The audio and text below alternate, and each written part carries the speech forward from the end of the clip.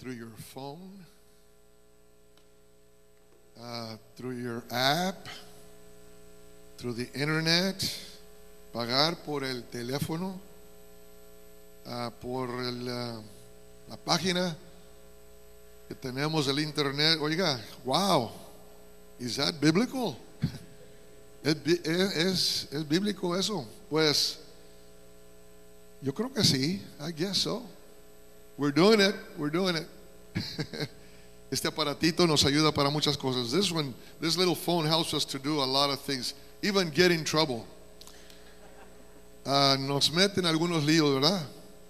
Especially those of you that got Facebook. Ese Facebook es el diablo, hermano. En el nombre de Cristo lo reprendo.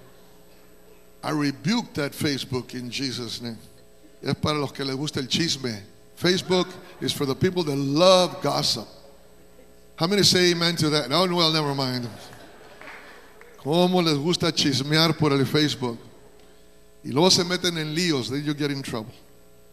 But hey, you can pay your tithes through your telephone, and it's fine. We receive it in Jesus' name. Usted paga los diezmos por el teléfono y los recibimos en el nombre de Cristo Jesús. That's not a problem. Welcome this morning to our first service of 2017. Bienvenidos al primer servicio del 2017. Wow, it's good to be in the house of the Lord. Es tremendo, es una bendición estar en la casa del Señor. You know, we had a great service last night. Amen. Los que estuvieron aquí, tuvimos un servicio glorioso anoche. The presence of God was very real in this place, and we're just as sure that He will be here and as He is this morning. Él estuvo anoche y aquí está con nosotros una vez más esta mañana. Gloria al Señor. Así de que gracias por estar, gracias por venir. Este es el principio de un año de grande victoria. This is the beginning of a great year. So we're glad you're with us this morning. Amen. You already hit the guy next to you, say, hey man, we're here. So thank the Lord that you have made that confession this morning that you're here. Ya hizo su confesión de que aquí está, dándole un golpanazo a su vecino. Gloria al Señor. Qué bueno tenerles con nosotros. Esta mañana pueden abrir sus Biblias a San Lucas or su cell or something. You can open your Bibles to Luke chapter 4, verses 18 and 19. Pueden abrir sus Biblias o su celular a San Lucas capítulo 4, 17 o 18 y 19. Now the theme for this year is committed. Ese es el tema para este año nuevo, comprometido. Comprometido. We think about what is God speaking to the church about. What is God saying as we start thinking about what is going to be the emphasis for this coming year. ¿Qué es lo que nos está diciendo el Señor? ¿Qué nos está comunicando el Señor? ¿Cuál va a ser el énfasis del 2017? And surely the Lord begins to speak to our hearts. El Señor comienza a abrir nuestros corazones. And He speaks to us. We listen, we carefully obey, and we begin to craft the messages and everything that God has prepared for us. Con cuidado comenzamos a preparar los mensajes, el tema y todo lo que significa para todos nosotros. That's why, for example, the conference Accelerate, you know, it's every year. We do it at the beginning of the year, but we're talking about we've got to be committed to be able to accelerate the work of the Lord. Queremos acelerar el trabajo del Señor, pero tenemos que estar comprometidos a hacer la obra. Así es de que usted necesita estar aquí. You need to be here. So this morning, as we look at this portion of Scripture, there's three things that obviously stand out. Hay tres cosas que sobresalen en esta porción de la Escritura. First of all, it's the oil. Primero es el aceite, que aquí es simbólicamente, aquí está el aceite. Symbolically, we have the oil represented here. Número dos, tenemos el ungimiento, the anointing itself. We've got the anointing. And then thirdly, you've got the committed. Tenemos al comprometido, a los comprometidos. So déjame leer esta porción que está frente a nosotros. If you have your English Bible, I'm going to be reading verses 18 and 19. I'll read it in Spanish. You follow me in English. El Espíritu del Señor está sobre mí. Gloria a Dios por esa palabra tan poderosa de Jesucristo.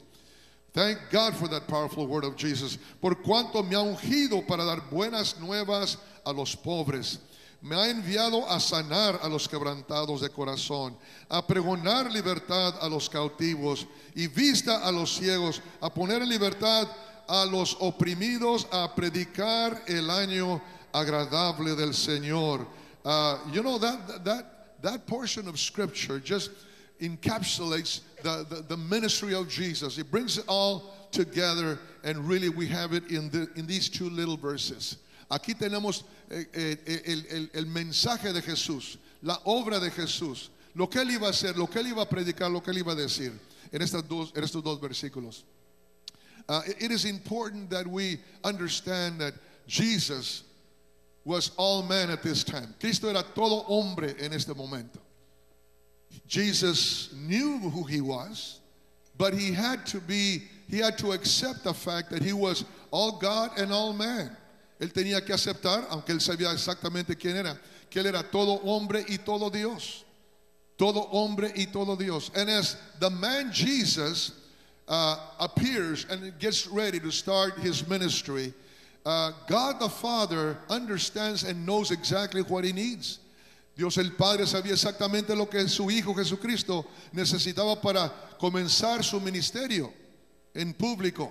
And so God the Father makes everything ready and prepares everything so that Jesus can be properly anointed.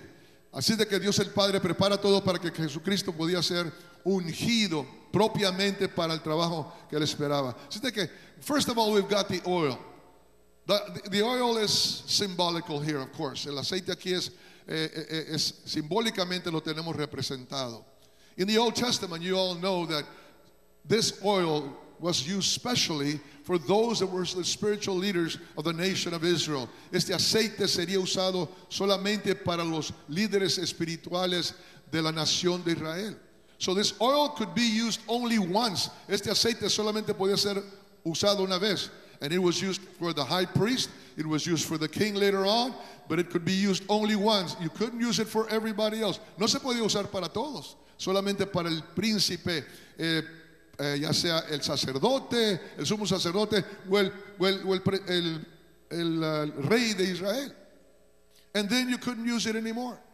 But here we have something is taking place that is very strange, because God the Father is doing something different. Dios el Padre está haciendo algo diferente y es medio raro para nosotros.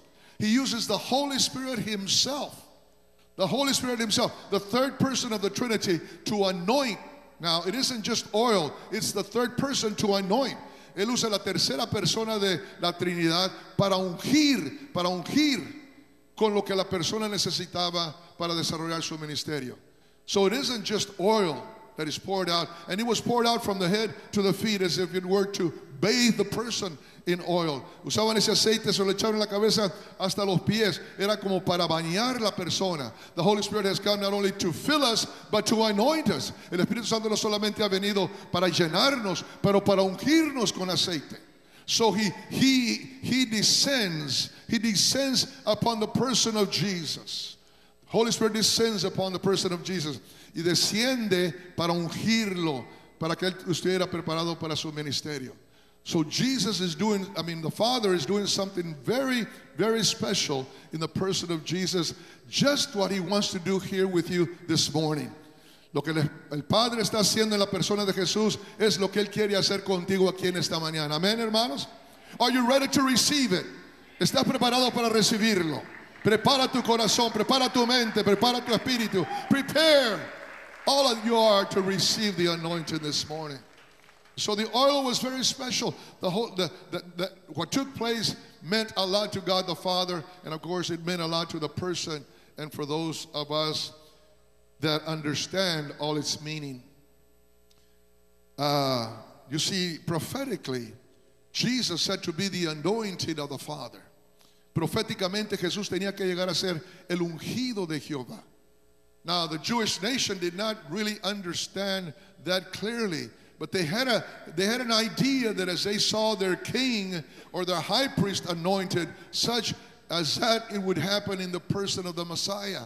Ellos tenían un concepto no completamente como nosotros lo tenemos, que el Mesías sería el ungido de Jehová, así como el rey y como el sumo sacerdote. So they're expecting the Messiah to be the anointed of the Father. Esperaban que el Mesías sería el ungido de Jehová. And so here we have Jesus fulfilling that prophecy. Fulfilling that prophecy, because now he's being anointed by the Holy Spirit to be the anointed of the Father. Ahora sería Jesús reconocido como el ungido de Jehová por el ungimiento del Espíritu Santo. And so Jesus understands clearly what's going on. And that's why he read the portion in Isaiah. And that's why he said when he sat down, this scripture is being fulfilled before your very eyes. Wow. Jesucristo entendía claramente, entendía rete bien lo que está sucediendo. Por eso leyó esta porción y por eso cuando terminó de leerla, le dice a los judíos, esta porción está siendo cumplida delante de sus ojos en este día. So we have Jesus understanding clearly the fact that he is now the anointed of the Father. Él está entendiendo claramente que él es el ungido de Jehová. Now that doesn't mean that he did not understand his divinity, his eternal divinity.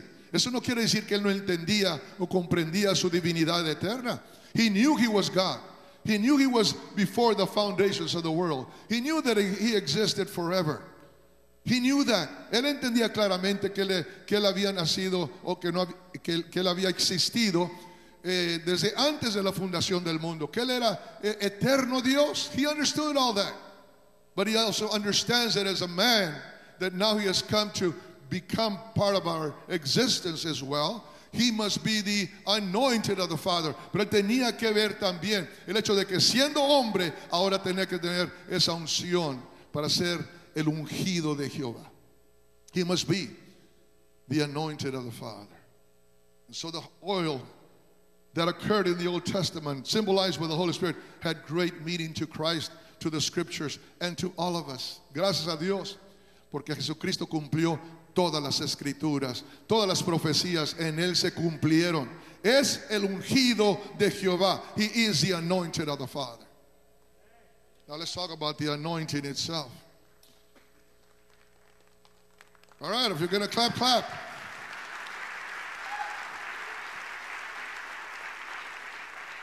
El ungimiento, the anointing. First of all, he would be therefore separated unto God. Through the anointing, he is being separated unto God. Por el ungimiento, él está siendo separado para Dios. Para Dios. He's not being anointed to be used, first of all, for God to use so that he could say, I am anointed to serve God. Now that comes right following this, the first part. Yo sé que él estaba siendo ungido para algo, pero primero él tiene que ser ungido para Dios. You see, God the Father must be satisfied. God the Father must do this for himself. Dios el Padre tenía que hacer eso y tenía que hacerlo para él mismo. He must anoint him so that he would be for him. Tenía que ser ungido para el Padre. He must be in all things there to serve God the Father. En todas las cosas tenía que estar preparado para servirle a Dios el Padre. He must relate specifically to God the Father. Él tenía que relacionarse específicamente para Dios el Padre. He is being anointed and separated unto God. Está siendo separado para Dios. I just praise God this morning that you and I today are separated unto God. Yo doy gracias al Señor que tú y yo, hermano, en esta mañana somos separados para Dios. Before we belonged to the world, but now we belong to God. Antes pertenecíamos al mundo, pero ahora pertenecemos a Dios. Somos de Él. We belong to Him. And so the anointing represents a great relationship that is now being opened up. Something incredible is happening not only in the person of Jesus, but all that would follow him. Hermano, algo está sucediendo aquí en la persona de Jesús. No solamente para él, pero para todos los que le iban a seguir, para todos los que estamos aquí en esta mañana. We are being separated as he was unto God the Father, separados a Dios el Padre. Not only that, we're being consecrated consecrated to the task. Consecrated to the task. Jesús ahora va a comenzar su ministerio. Jesus is starting his ministry. And God the Father knew that he must be consecrated to the task. Ahora Jesucristo comienza su tarea, su trabajo de ministrar. Y Dios el Padre, que sabía todas las cosas, sabe que Él necesita ese ungimiento para la obra que va a realizar. You know, Jesus knew, but he didn't know all that expected him. Jesús sabía, pero no sabía todo lo que le esperaba. In many aspects, Jesus did not know what was going on. En muchos de los aspectos de su vida, Él no sabía todo lo que estaba sucediendo. He chose to limit himself. He chose to say, okay, I am God, but I will no longer act as God or know as God. I will allow myself to be human so that I can serve the human race. Él sabía todo lo que estaba por suceder, pero en muchas cosas él mismo decidió no saber para dejar que Dios el Padre se encargara de todo. So God the Father knew that he had to be consecrated to the task. Dios el Padre sabía claramente que él tenía que ser consagrado a la obra. You must understand this morning that God wants to continuously use you, but he wants to consecrate you to the work that is assigned to you. Dios te quiere consagrar a la obra que es apartada para ti. And then, not only that, the anointing also meant that he was prepared for the service and the ministry that was before him. No solamente separado a Dios, consagrado a la obra, pero preparado para servir. All of us in this room need to be separated unto God. All of us need to be consecrated to the work. And we must be separated for the service that we're to realize. Todos nosotros, hermanos, podemos ser y necesitamos ser separados para Dios, consagrados a la obra y preparados para el servicio. You see, God the Father knew all that about Jesus. He knew he needed all that to be able to do a work that God had called him to do. Dios el Padre sabía, y Dios el Padre sabe eso de ti y de mí. I mean, you know, we could say, wow. I mean, all you guys, all you pastors are talking about doing great things for God and moving out in the power of the Lord and calling the church to its prophetic work and all that kind of stuff. And how is it going to happen? Well, it's going to happen because God has prepared things for you. ¿Cómo se va a hacer todo eso? Pastores, nos están predicando que necesitamos activarnos y necesitamos hacer grande trabajo y que tenemos un trabajo que hacer proféticamente. La iglesia tiene que existir. Pero ¿cómo va a ser eso? Pues Dios el Padre se ha encargado de ungirnos para todo ese trabajo. See, you don't have to be concerned, afraid. You don't have to limit anything because God has prepared everything for you. Tú no tienes que ponerte poco nervioso y tener poquito temor. No, hermano, Dios ha preparado todo. Así como lo preparó para Jesús, Dios lo ha preparado para ti. God has prepared everything for all of us. And then the word committed that we're going to preach about many times this year. Committed. This is our challenge. This is our challenge. Comprometidos. Comprometidos. Ese es nuestro reto, nuestro desafío. You see, the first part, the oil, the anointing is taken care of by the Father. La primera parte, el aceite, el ungimiento, eso Dios el Padre se encarga. Pero entramos a esta palabrita que de repente, hermano, es una palabrota. This little word becomes a big word. Committed. Because now it identifies you. It gives you the privilege. It gives you the opportunity to respond to what God the Father is doing and has done, and that you will similarly respond and say, I'm ready. Ahora la palabra está comprometido, está diciendo, Dios el Padre has hecho grandes cosas, preparado todo para mí, pero ahora me toca a mí el comprometerme a hacer el trabajo. See, the word committed in English, it says, I am committed, means almost I am committed to death. La palabra comprometido en inglés quiere decir hasta la muerte. I am committed. Estoy comprometido. Nada me puede apartar de ese compromiso. I cannot be separated from that commitment. I am committed. Once I set my sight, once I'm going in that direction, I must do it, and I will do it until I get it done. Comprometido.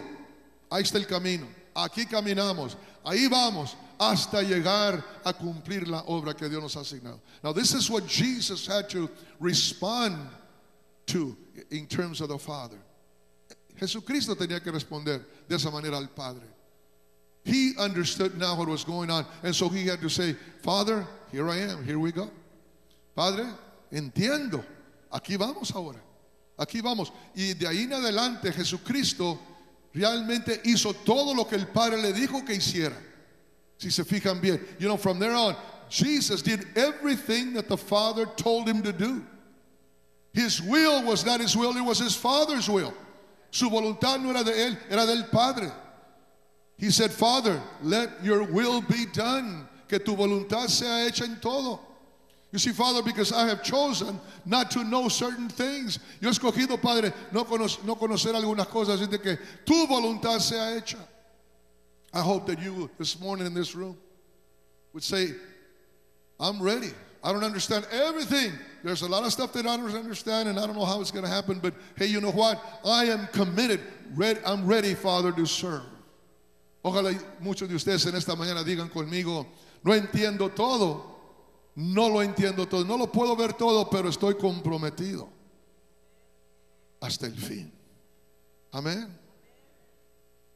Comprometidos al llamado. Committed to the call. I'm preaching about committed to the call this morning. That's what I'm preaching about. Estoy predicando sobre comprometidos al llamado. To that holy calling. I am committed to the call.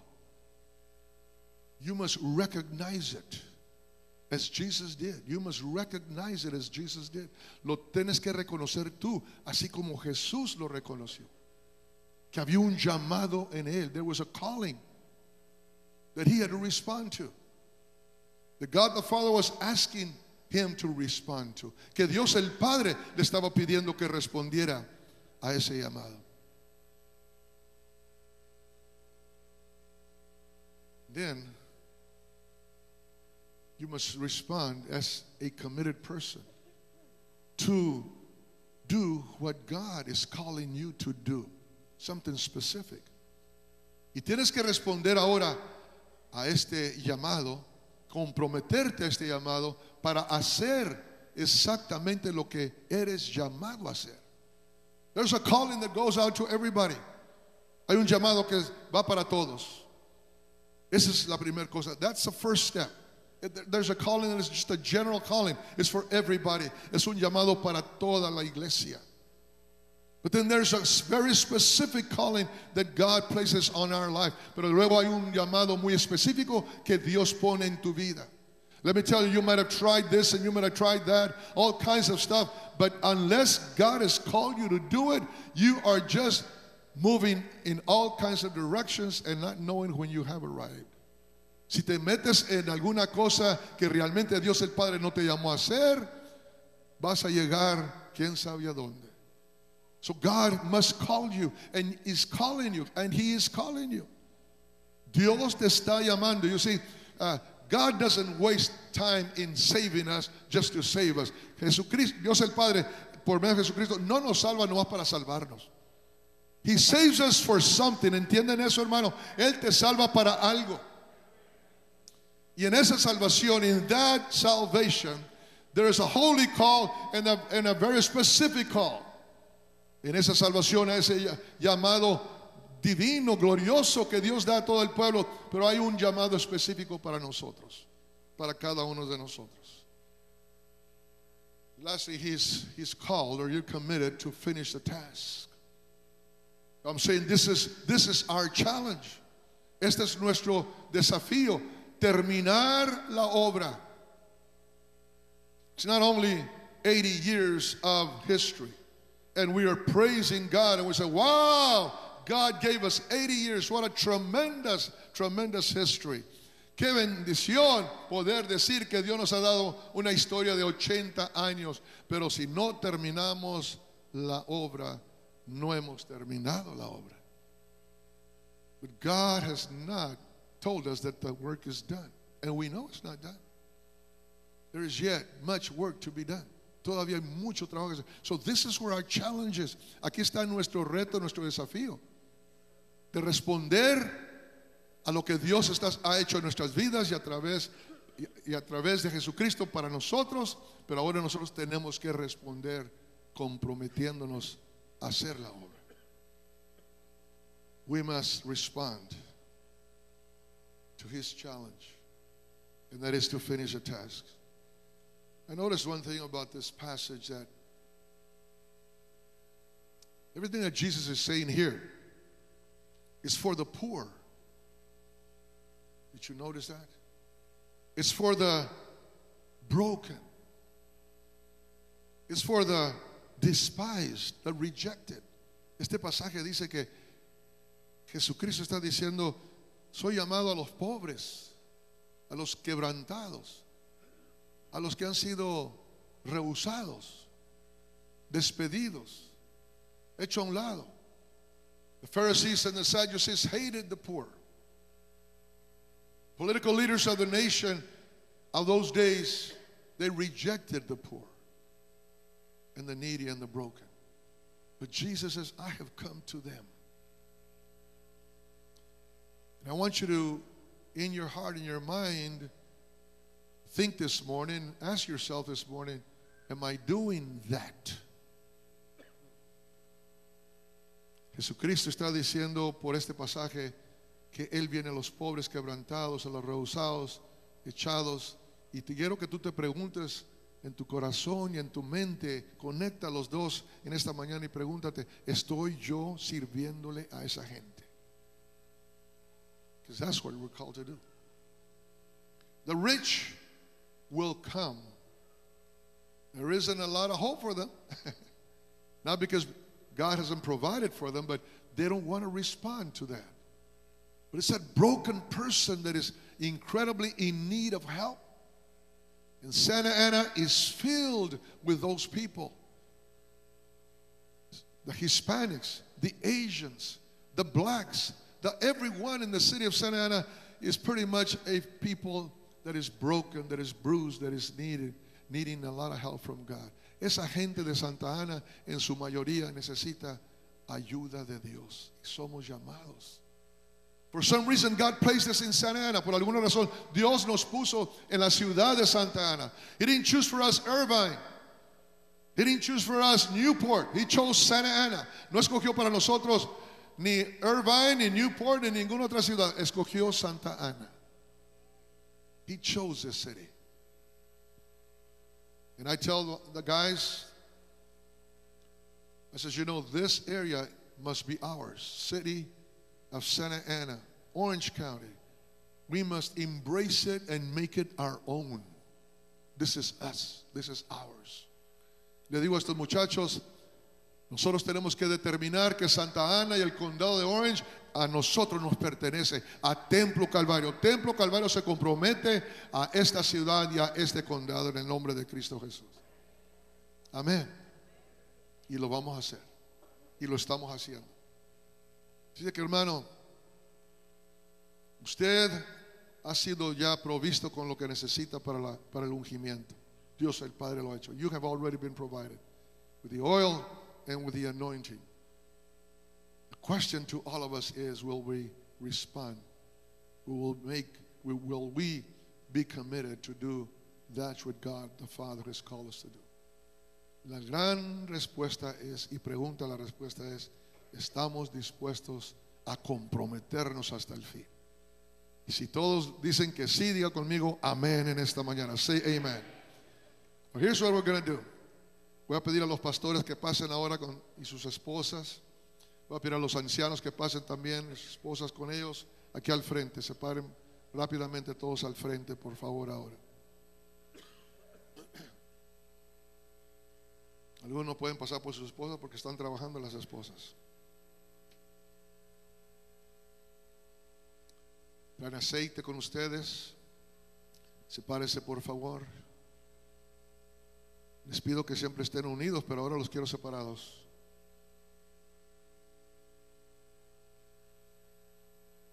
Aleluya.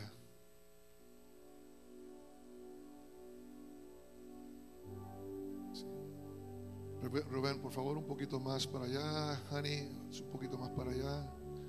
A ver, tráiganme. Oh, this way. Ahí está, más o menos. Ahora usted, mírelos, estos simpáticos y estas hermosas. Look at these good looking men and the beautiful ladies.